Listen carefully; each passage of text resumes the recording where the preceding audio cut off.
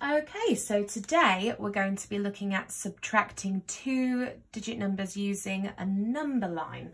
So the example we've got on the PowerPoint is 70 take away 34.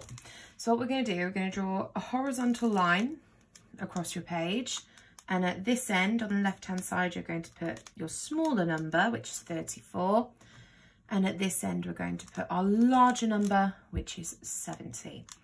Now what I need to find first of all is the next multiple of 10 after 34, which in this case would be 40. So I'm just going to write it a little further along my line. Then you're going to just map out your jumps between your numbers.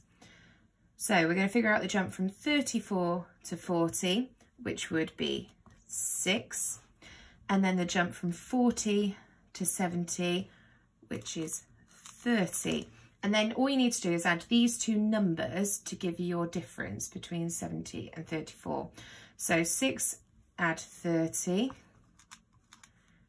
equals 36. So that gives us the answer 70 take away 34 equals 36.